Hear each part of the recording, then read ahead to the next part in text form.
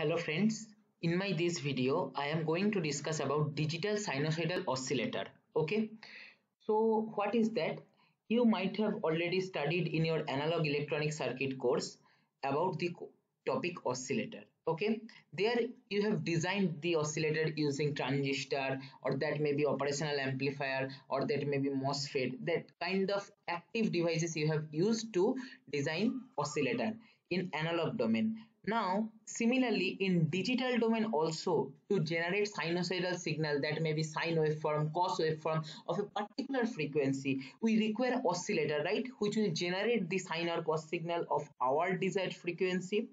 So for that, digital sinusoidal oscillator is used. Okay, so like here, recall the analog electronic circuit concept.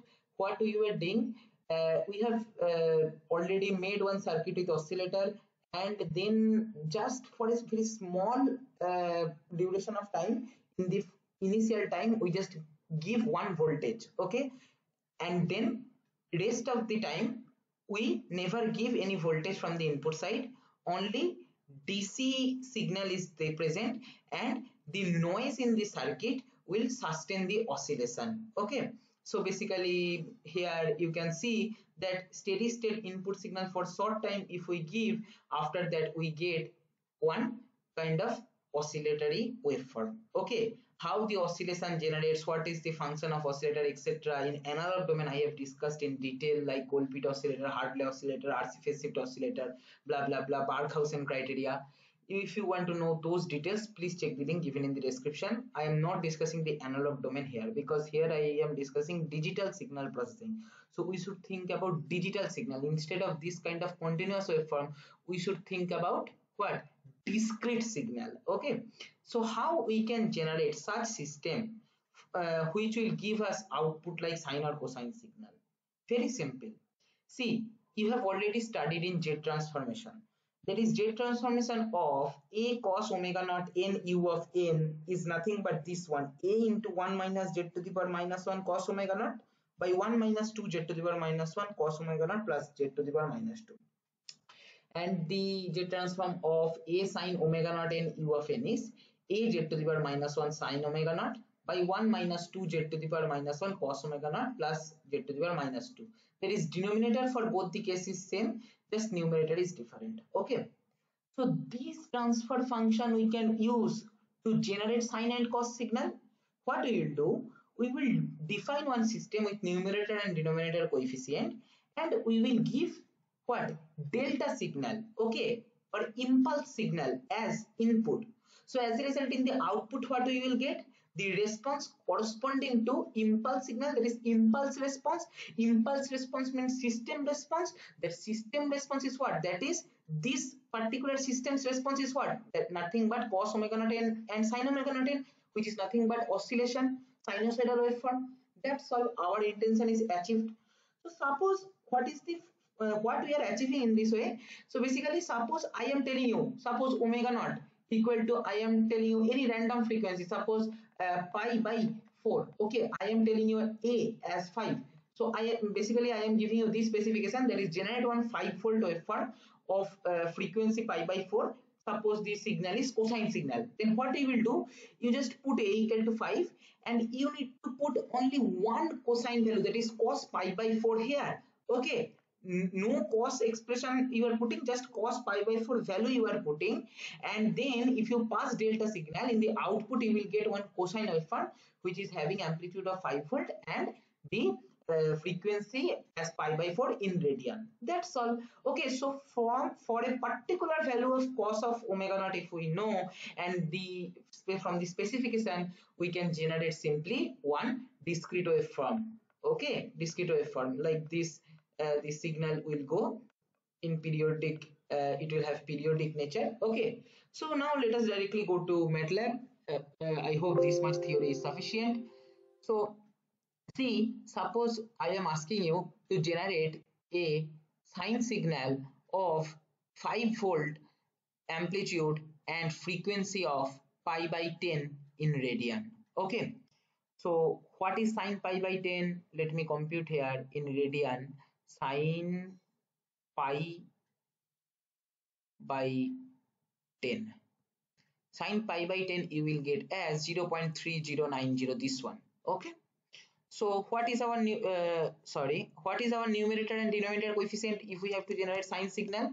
See, num, here I am writing num equal to numerator coefficient is equal to what?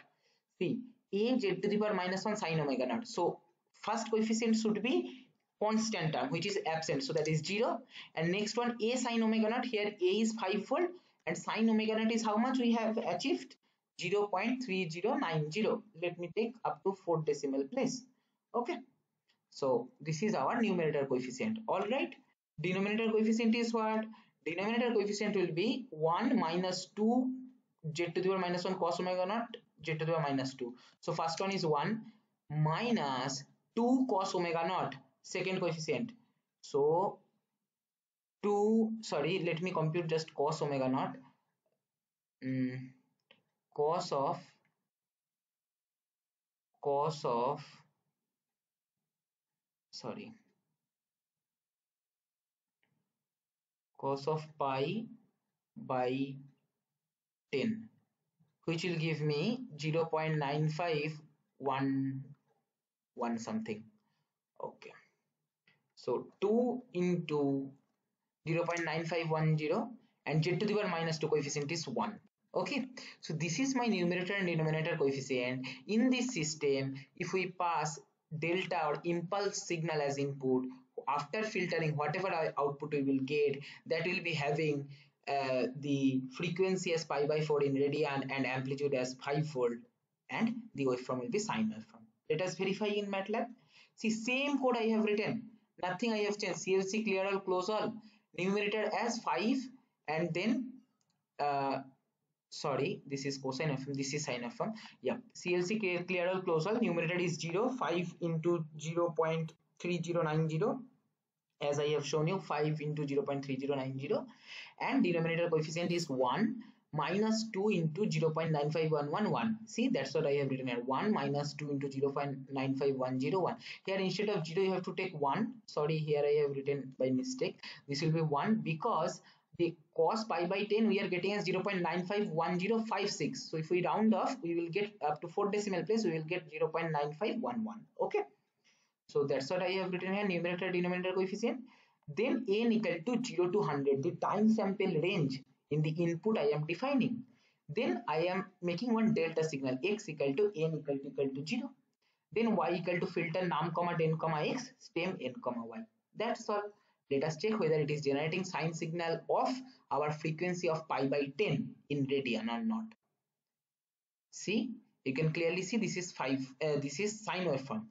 This is having amplitude 5-fold. This is also quite clear. Now we have to determine whether the frequency in radian is pi by 10 or not. So pi by 10 means what? You know that capital N, x of n equal to x of n plus m in a discrete sequence, where capital N or period is 2 pi into one integer small m by omega, right? 2, that we say as 2 pi m by omega. So here what is omega? Pi by 10. So 2 into pi into m by pi by 10. That is nothing but 20 m. M equal to 1, if you take, output should be 20. So cos pi by 10 having period 20 in the discrete sequence. You can easily compute. Okay. So let us count whether it is following after 20 sample, it is repeating or not. See, this is first sample, second, third, fourth, fifth, sixth, seventh, eighth, ninth, 10th, 11, 12, 13, 14, 15, 16, 17, 18, 19, 20. See, after 20 sample, here 0 was arriving, after 20 0 is arriving. Here close to 2 some sample was arriving, here also close to 2 some sample is arriving. It is having the period of pi by 10, amplitude is 5. We can clearly see between 4 and 6, exactly at the middle part it is we are getting. Or otherwise, if you want, you can verify via tools also. So here data cursor will be there. See, data cursor, if you take and put here, see what value it is giving. See, x as 5, y as 5.002. Okay, so due to improper placement of the data cursor, it is giving this much up to decimal places, but exact will be 5. Okay, so this is what is about sine. Now let us go to cos. So now I am asking you, design one cosine waveform of pi by 10 radian and of amplitude 5-fold. So what will be my numerator? A minus a z to the power minus 1 cos omega naught. So first coefficient constant is a. Second is a into cos omega naught. Cos omega naught is cos pi by 10. Cos pi by 10 we have seen 0.9511. So it will be here minus sign will be there, and here 0.9511 will be there, because minus a cos omega naught is the coefficient for the numerator. Okay, all right, denominator coefficient will be same. Yeah, it will be same. Now let us check whether this will give us cosine waveform or not. See, same code I have written, CLC clear all close all, just simply change the numerator coefficient 5 minus 5 into 0.9511 as I have shown you, and denominator coefficient is same only, and then same pass one delta signal and get the impulse response and plot that. We should get one cosine waveform of 5-fold and omega as pi by 10. Let us check. So see here, cosine waveform we are getting, you can clearly understand that this is cosine waveform having amplitude 5-fold. This is also quite clear. Just we have to verify once more that whether it is having period of 20 or not, because cos pi by 10 is also having period as 20. Okay, 20 after 20 samples it should repeat. Let us count 1. Here at 0 we are getting 5-fold. So let us check when again we will get 5-fold. So 1, 2, 3, 4, 5, 6, 7, 8, 9, 10, 11, 12, 13, 14, 15, 16, 17, 18, 19, 20. See, after 20th sample again we are getting the 5-fold. So the repetition after 20 sequence, that means it is having the frequency as pi by 10 in radian. Okay, so this is how. See, nowhere I have used cosine and sine signal, just I have used one particular value only at a particular frequency, that frequency in which we have to generate our sinusoidal signal. That at that particular frequency, what is the sine or cos value if we know, and if we know what is the amplitude in which we have to generate the sinusoidal signal, simply we can put here and we can get our desired waveform. Okay, so this is how our digital sinusoidal oscillator works, which is very simple to design compared to our analog circuit. We have to I hope you remembered how much difficulty we were getting in analog circuit design, and then also some accuracy error, noise was making the waveform improper. Those things were there, we have to taken care of all these things.